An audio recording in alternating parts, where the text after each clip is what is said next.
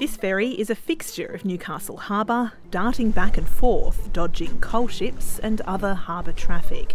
And this is the first woman to take to the helm. I never really thought it was an option until I saw other women driving boats, and I thought, well, maybe this is something that I could do and I would like to do. She's not the only woman working the ferry service, and when Elise first steered the ferry with Grace Sullivan as her deckhand, they realised it was a special day.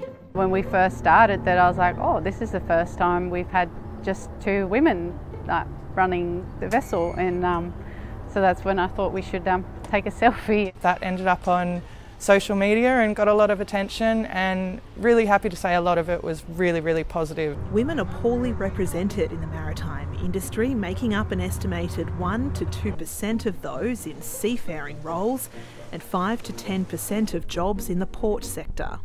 They would be lucky to be, 5 women seafarers out of 100 vessels a week in this port. I think I'd be over-exaggerating how many would visit here. After becoming Newcastle's first female harbour master, Jeanine Drummond co-founded the Women in Maritime support group, which offers a shoreside network for women already in seafaring and hopes to make the industry more visible to young women.